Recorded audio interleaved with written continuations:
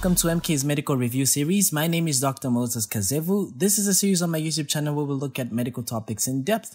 Today we're going to be looking at molar pregnancy. If you haven't yet subscribed to the channel, please hit the subscribe button, hit the bell notification icon to be receiving notifications of such videos every time I post.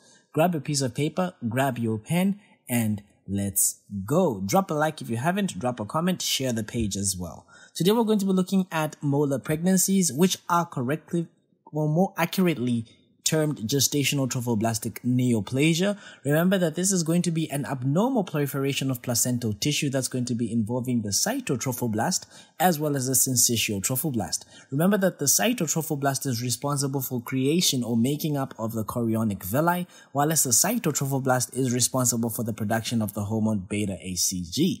So remember that this trophoblast is naturally invasive, but the invasion normally stops after the placentation has happened or has occurred. So when we're talking about gestational trophoblastic neoplasia or GTN, this is just going to be an abnormal proliferation of this trophoblastic tissue that's often going to lead to massive placental overgrowth, occasional invasion, as well as rarely metastasis. So there is some chance of it actually transforming into a malignancy, and it may become a choriocarcinoma, which is a malignant tumor. And remember that all these type of tumors, the gestational trophoblastic neoplasms, are going to be producing beta human chorionic gonadotrophin or beta-HCG. And this means that it makes it a very useful tool for actually monitoring the treatment of the disease as well as screening for recurrence of the disease. So when you have persistent gestational trophoblastic disease where an individual has persistently raised beta-HCG, we refer to that as a gestational trophoblastic neoplasia. There are pretty much 4 types of neoplasms. We'll go into detail when we talk about the hydatidiform moles, which can either be complete or partial. We'll talk about invasive moles in passing, as well as gestational choriocarcinomas that will come later on, and placental site trophoblastic tumors that we will also talk about. So we'll begin with benign gestational trophoblastic neoplasms. These are also known as hydatidiform moles. You can call them H moles. You can refer to them as the molar pregnancy. They can also be called as a vesicular molar. So here, or vesicular mole rather. Here there's going to be a degenerative as well as proliferative changes that are going to be happening in the young chorionic villi. And remember that these changes are going to result in formation of these small cysts of varying sizes. So they look like grapes. And because of its superficial resemblance to these hydatidiform cysts, which can be found in the body when you have an infection, that's how they're referred to as hydatidiform mole, because they look like hydatidiform cyst.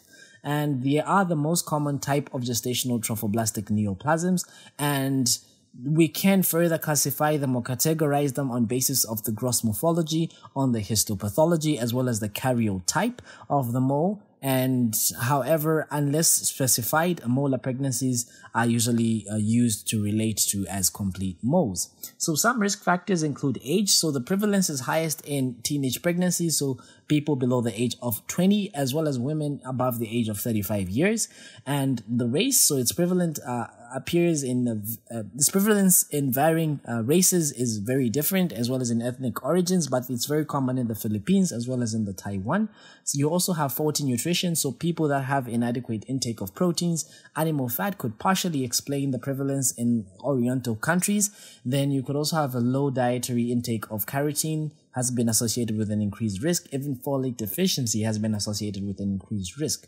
You also have some maternal immune dysfunction, like for example, when there is a rise in gamma globulin levels in the absence of hepatic disease. It is also an increase in association with AB blood group, which possess no ABO antibodies.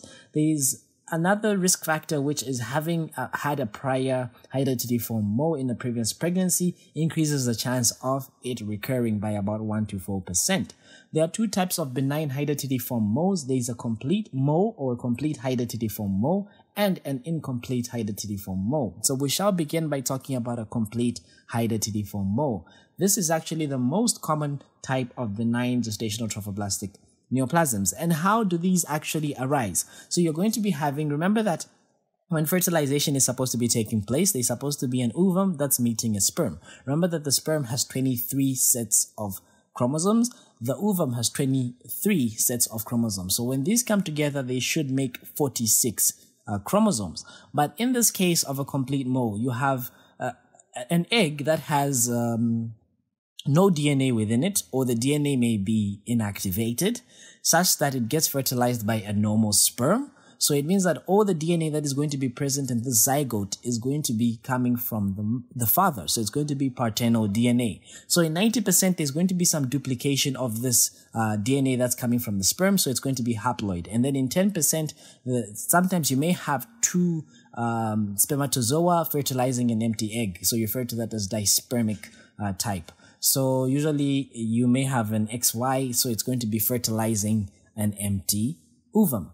Then, of course, when you examine this woman and you actually look at the ultrasound, you're going to see that there's no fetus in the uterus. So it's going to be a complete mole. It's not going to be a human. There's going to be no umbilical cord. There won't be any amniotic fluid that you're going to be seeing. And usually the uterus is going to be filled with these grape-like vesicles that are going to be composed of edematous avascular villi. And patients usually present between 8 to 24 weeks of gestation, and most of the patients are going to come in with a history of vaginal bleeding, plus or minus them passing these grape-like tissues from the vagina. The uterus is often soft and doughy, and it's going to be large for dates. So you'll get a history of a woman that is coming in maybe at 8 weeks, but then their uterus looks like as if they're at 16 weeks.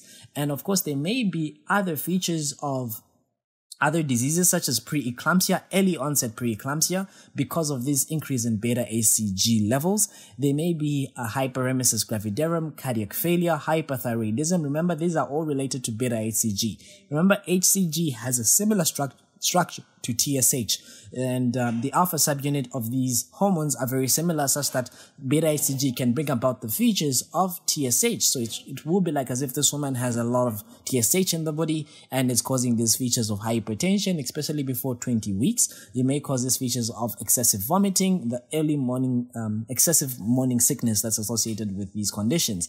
On ultrasound, you may see a snowstorm appearance, but this is a term that was used in the older scans that used to be done way back. So on the real-time scans of the cavity, you may see what is known as a homogeneous solid tissue with vesicular appearance. Sometimes there may be this multiple luteal cysts in the ovaries, and this is often due to the high levels of beta-HCG that are stimulating the ovaries. And 20% of the times, it may progress to malignancy. So remember, the complete mole can arise from two different scenarios where you have an empty ovum being fertilized by one egg, and then the DNA, being fertilized by one sperm, and then the DNA that's there is paternal in origin. It duplicates, so it's going to be haploid.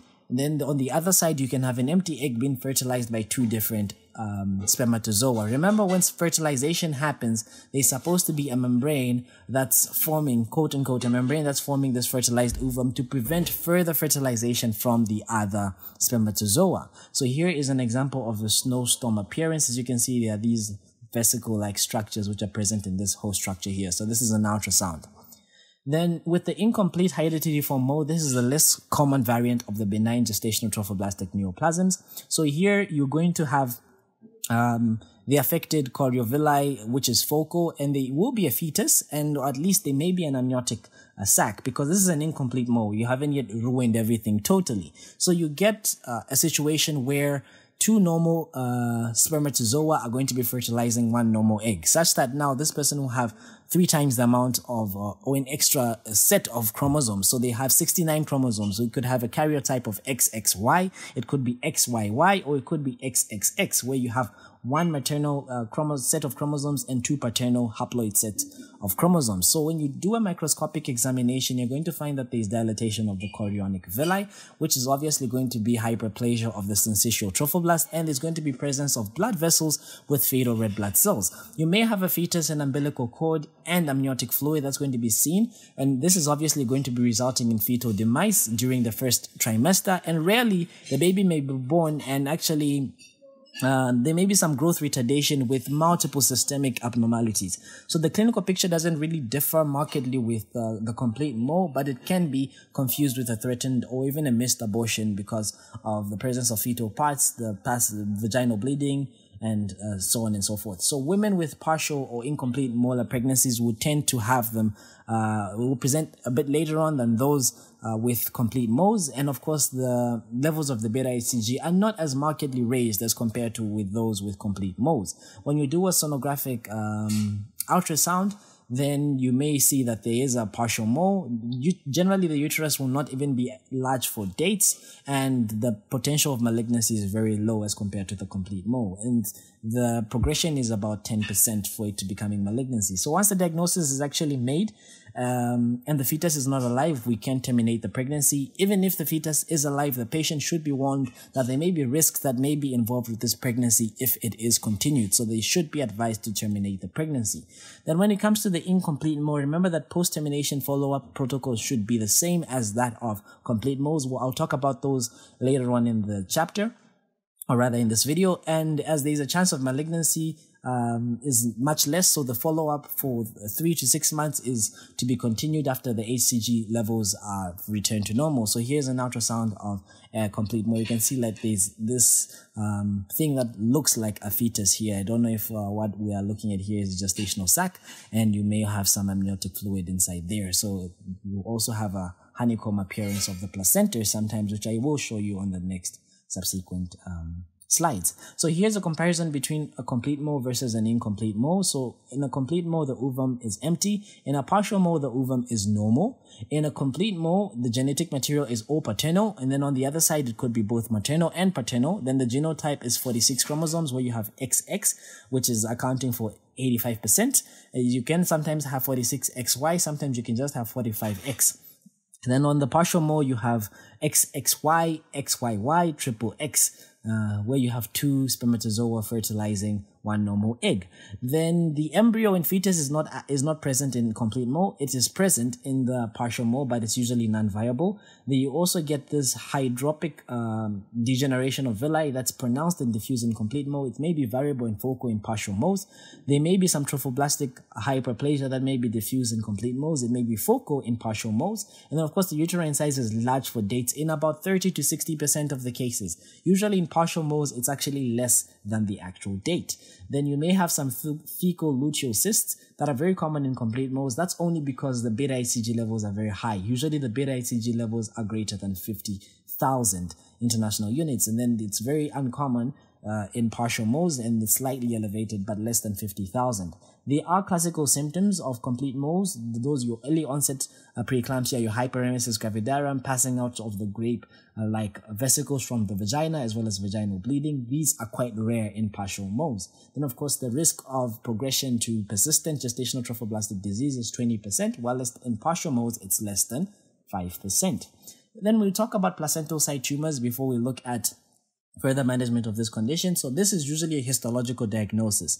So here you have syncytial trophoblastic cells that are generally absent, and so there's going to be a persistent low levels of serum as well as urinary beta HCG. So the tumor is going to be arising from these intermediate trophoblasts of the placental bed, and it's obviously going to be consisting mostly of the cytotrophoblast. Then the patients are going to present with vaginal bleeding. There may sometimes be local invasion into the myometrium as well as the lymphatics, and the placental site tumors are not responsive to chemotherapy. So usually hysterectomy is the preferred treatment modality. And then when you talk about malignant gestational trophoblastic neoplasia, this is just simply gestational trophoblastic tumors which can develop in 3 categories. So you have the non-metastatic disease, where the condition is localized to the uterus. Usually the cure rate is about 100%. So if you remove that, then it's well and good. And then you have those that have a good prognosis, but they have metastatic disease, where there's distance metastasis, especially to the pelvis or the lungs. The cure rate is above 95%. And then with those that carry a poor prognosis is where you have this distant metastasis to the brain or the liver, and then where you also have high levels of serum beta HCG that are greater than 40,000. You also have greater than 4 months from the antecedent pregnancy as well as following a term pregnancy. The cure rate is usually about 65%. So here is everything that I've been talking about. So here with the non-metastatic and the good prognosis, you may use a single agent chemotherapy to tackle that. Usually we follow up 1 year with the oral contraceptive pills, and then after that you follow them up until the beta HCG is negative. Then with a poor prognosis, you usually use multiple chemotherapeutic agents. We follow them up for 5 years on oral contraceptive pills. Some clinical findings, like I already told you. So most molar pregnancies will miscarry spontaneously. They may present with pain as well as vaginal bleeding. So the most common symptom is bleeding prior to 16 weeks of gestation, and you have these features of passing vesicles or grape-like tissue from the vagina. So other symptoms are going to be associated with increase in beta-HCG, things like hypertension. So you have early onset preeclampsia. You may have hyperthyroidism, hyperemesis gravidarum. You may even have anemia that is very extreme. And then, of course, you may not appreciate the fetal heart tones. So most common signs is going to be, of course, an increase in the fundal height, which is larger than the date. You maybe have absent fetal heart. Then you may have the bilateral cystic enlargement of the ovaries, something that we refer to as a theca lutein cyst. You may also have sites of distant metastasis such as the lungs. And remember that metastasis to the brain and the liver often carries a poor prognosis. When you make a diagnosis, when you do an ultrasound, you may see a snowstorm appearance in a complete mole. You may see a honeycomb placenta in an incomplete mole. So usually the diagnosis is confirmed by sonography, and it's going to be showing this homogeneous intrauterine echoes with or without a gestational sac or without any fetal parts. Then you also get an elevation of HCG, which is usually greater than 100,000 milli-international units per mil. And then 15 to 25% have thecal lutein cysts that can be visualized on the ultrasound. This is obviously due to increase in beta-HCG. So here's, of course, a sonographic picture of an incomplete mole. You can see the honeycomb placenta over there. Then this is the fecal staging of the disease. So if it's confined to the uterus, you put that as fecal stage 1. If it extends outside the uterus but is limited to the genital structures, meaning the adnexa, the vagina, and the broad ligament, you refer to that as stage 2. If it has extended to the lungs with or without involvement of the GIT tract, you put that at stage 3. If it's involving other metastatic sites such as the brain and the liver, you refer to that as stage 4. So the management is obviously depending on whatever is underlying, but you want to obtain a baseline quantitative beta-HCG titer, so take your beta-HCG levels. You want to obtain a chest x-ray to rule out any metastasis. You may see some coin lesions sometimes if there's metastasis to the lungs. You want to do your ABO and RH cross-matching. Of course, if this woman is rhesus negative, do not forget to give her anti-D. So ideally, you can perform a suction dilatation and curettage to evacuate the uterine contents and, of course, send them to histopathology. Do not forget to cover this woman on antibiotics post this procedure. Then, of course, place the patient on an effective contraceptive, oral contraceptive pills for the duration of the follow-up, and ensure that there is no confusion, because sometimes this woman can fall pregnant and then there can be a rise in the beta-HCG such that you may not know if this is actually a recurrent disease or a normal pregnancy, which is why we usually put them on some form of contraception. So the treatment is based on the histology as well as the location of metastasis. So with the benign gestational trophoblastic neoplasias, we can actually follow them up with weekly serial beta-HCG titers until they're negative for 3 weeks. Then we follow them up monthly till the titers are negative for 1 month, or rather 12 months. Then we follow them up for a year. If the serial beta-HCG titers plateau or they rise, then the patient is diagnosed with a persistent gestational trophoblastic disease. They may undergo a metastatic workup where you want to take CT scans of the brain, the thorax, the abdomen, and the pelvis, and you manage them as below. Then if they have non-metastatic or a good prognosis for metastatic disease, you administer a single agent such as methotrexate or actinomycin D until weekly beta-HCG titers are going to become negative for 3 weeks. Then you follow them monthly till the titers become negative for 12 months. Then again, you follow them up for 1 year. So that's the total follow-up is going to be for 1 year.